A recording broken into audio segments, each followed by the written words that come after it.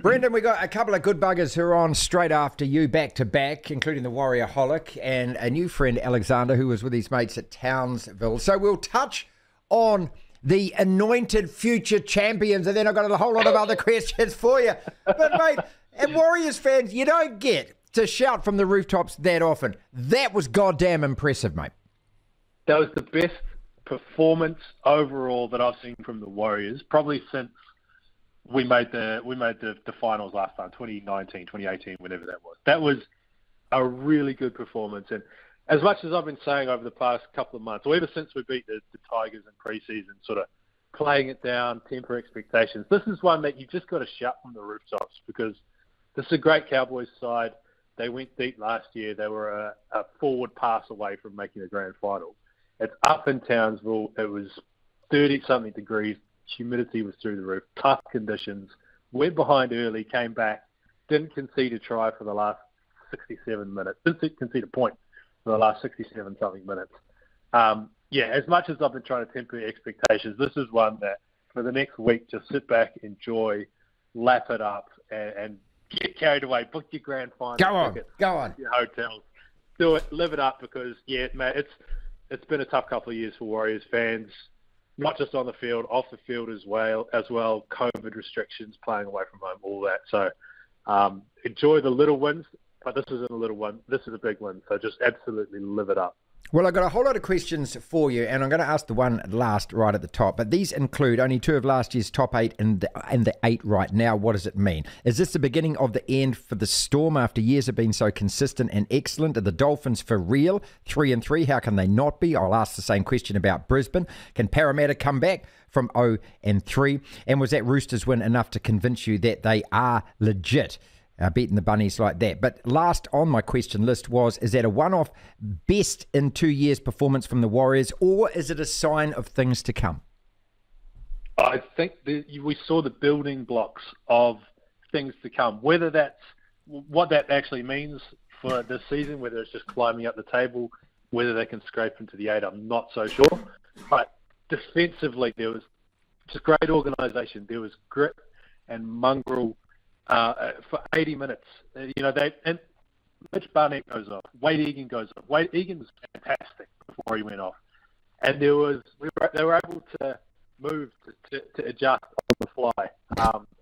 And there was just pride in the jersey and in the performance. Jazz Tavanga, when he scored, just absolutely getting into it. So I actually think there are other building blocks. And I was saying this before as well.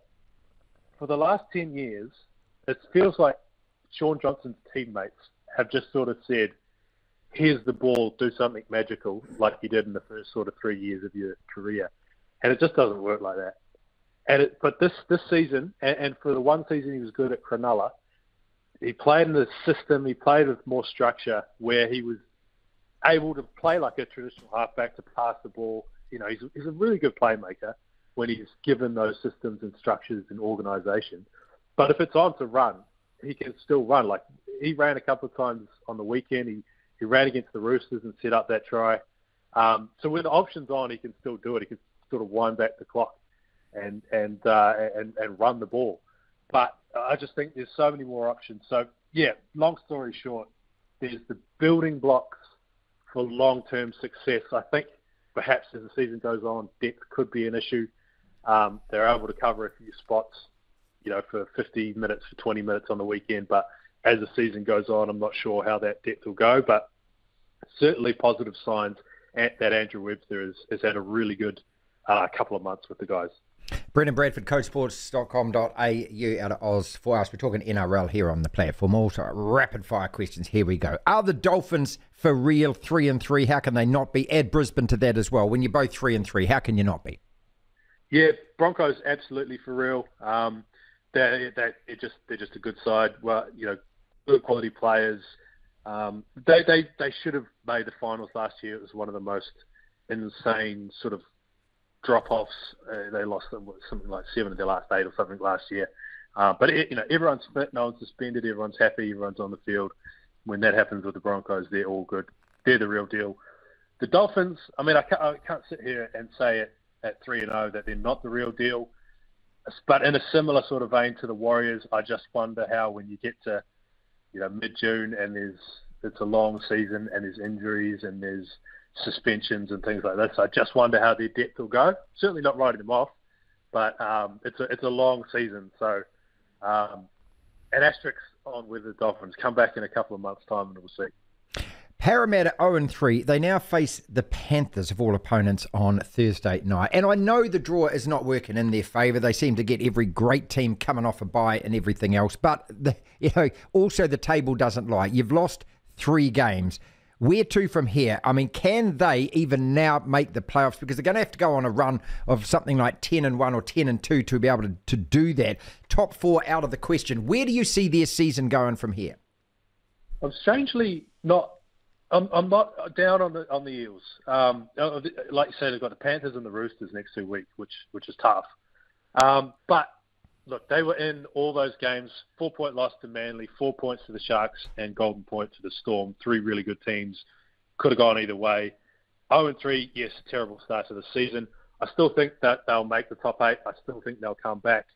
They're just too good a side not to.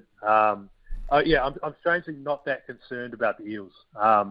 They're not playing bad footy. They can score tries. They've got points in them. Look, the fewest amount of players is 12 against the Storm, but they scored 26 and 30 in their last 2 games. Points are in them. I think they'll come good. They'll start clicking. It's strange again to sit here. They're winless in 3 games and say I'm pretty comfortable that they'll make the top 8, but I just think they will. I think they're too good not to go on a run and to make the finals. Titans beating the Storm. Let's take nothing away from that Titans side. Geez, they did their best to throw that game away. But is this the beginning of the end of what we know as the Storm? After years of such consistent excellence, are we finally seeing that the fragmentation and falling apart of this great franchise under Bellamy? They've got the Tigers next Friday night. I mean, what a way to resurrect your season if that's the case. Or am I reading way too much into this? No, I was sitting there watching this game on Saturday afternoon and thinking the same. Like, is this the empire crumbling, or is it the start of it at least? And because you look back at the last, what are we talking, 24 years of the Storm, and it's been built on hard-nosed forwards. Yes, they've had some great players, like some of the best players of the last 20 years, but it's just been built on no-nonsense, hard-nosed, head-down, bum-up forward play. You go back to your Lazaruses and Kearney back in the day, and then you come through, and the guys they've lost this heading into this year, the Bromwich brothers, Korfusi, it's just they've lost that edge, they've lost that platform, and of course Munster, Pappenhausen, huge outs.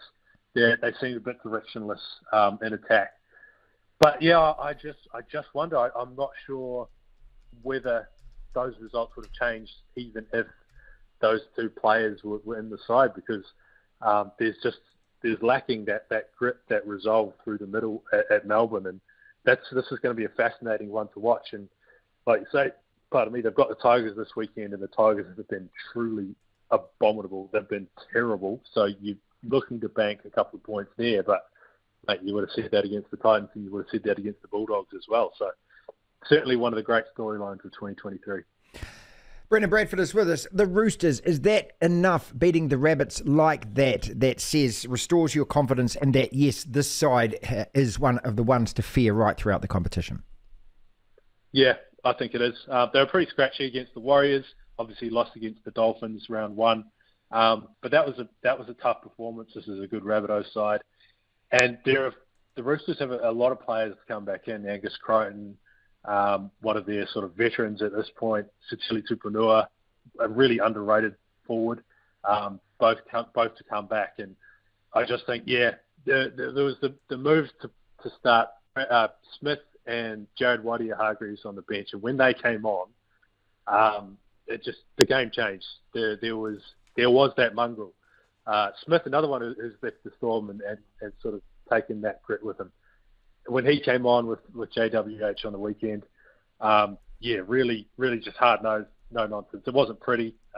It was these Roosters Rabbitohs derbies often are just pretty ugly and can get a bit sort of cynical and fiery. But that's just what you got to do in these sort of classic rivalries like this. And the Roosters came away with it. And I think, if you're a Roosters fan, it's not polished, it's not slick, it's not quite clicking, but just that base, that resolve is there. I think there's, plenty to go on for the Roosters. Finally then, and I love this, and I know that this is just stat numpty time and all of that kind of stuff, and it's only 3 rounds in, and some teams have only played 2 games, but I'm going to read you 2 lists here. 2022, the final table: Panthers, Sharks, Cowboys, Eels, Storm, Roosters, Rabbits, Raiders. Right now, Broncos, Dolphins, Seagulls, Warriors, Titans, Roosters, Bulldogs, Dragons. There's only one team at the moment in that top 8 right now that was in the top 8 last year. What can we read into this?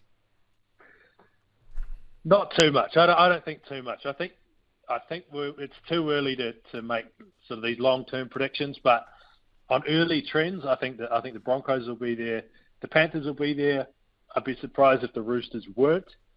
I haven't been convinced with the Raiders, even though they got a win yesterday. The Sharks, again, not that convinced. I think, when I was trying to predict my top 8, it was harder to put teams into it than it was to take teams out. I thought there was maybe 4 or 5 teams that you're like, all right, they'll be there, and it was a lottery for the sort of next sort of 3 or 4 positions in the top 8. And I haven't seen anything to change my mind on that. It's got to be a fantastic race, because I think, look, I'm already ruling Tigers out. They were terrible. I was at Belmore watching them yesterday. They were awful. Apart from 4 minutes where they scored 3 tries and somehow got back in the game, I'm ruling the Tigers out. Everyone else, I reckon, is possible. Truly, I think on the day, maybe the Knights is a bit iffy with Caleb Hall not playing. We'll see the depth of the Dolphins and the Warriors if the Titans can maintain this. But I truly think it's one of the really most open comps that we've seen in a number of years. Obviously, the Panthers are number 1 favourites for the premiership, but you look down the top 8, I think it's going to be a really interesting season. The first 3 weeks have been upsets, but more than that, it's just been bloody great footy to watch. I think we're in for one of the most open and exciting seasons we've seen in a while.